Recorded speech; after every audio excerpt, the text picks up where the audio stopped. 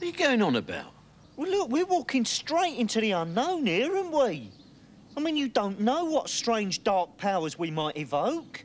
Oh, give over, you tart. What do you think, the bogeymen are going to come round and get us in our flat? If they do, they'll be too knackered to do any haunting. Them lifts are broken down again. Yeah, well, as far as I'm concerned, Del, you can scrub round it, all right? Give yours to a church jumble sale or something. I've washed my hands of them. Rodders, listen, now don't be a plonker. They're worth 300 quid. And you don't go giving our national treasures to jumble sales, do you? Eh? I mean, just think what we could do with 300 quid, eh? We can get a nice new suit each. Get you a nice pair of dungarees.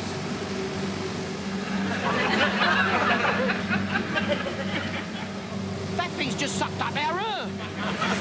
Oi! Oi! Oi! Stop! Oi! You've sucked up our urn! Your urn? Oh, my God, what was he, a little kitten? What's he doing? Is he winding me up or what? No, you just don't understand. Look, it's not urn as in Ernie. It's urn as in, you know, Grecian. Ah. Well, I thought there was something blocking me tubes. Lock his tubes permanently. Come on, then. Is it there? Found it? Oh, that's it. And there was the, Oh. That's it. Yeah. Thanks. There you go. Right. And be more careful where you leave your blooming Grecian urns in future. I'll have the union in on this, I will. Oh, my God, it's empty. It's empty. Arthur's been sucked up into that thing.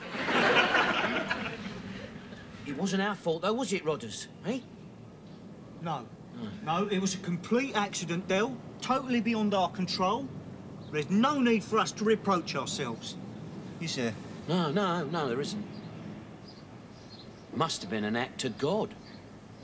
I mean, don't you see the poetic irony of it? Well, Arthur used to be a road sweeper. To him, this must be like a Viking's burial.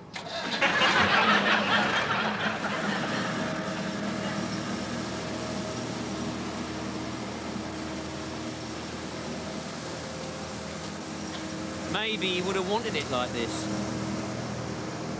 Maybe. I doubt it, but maybe.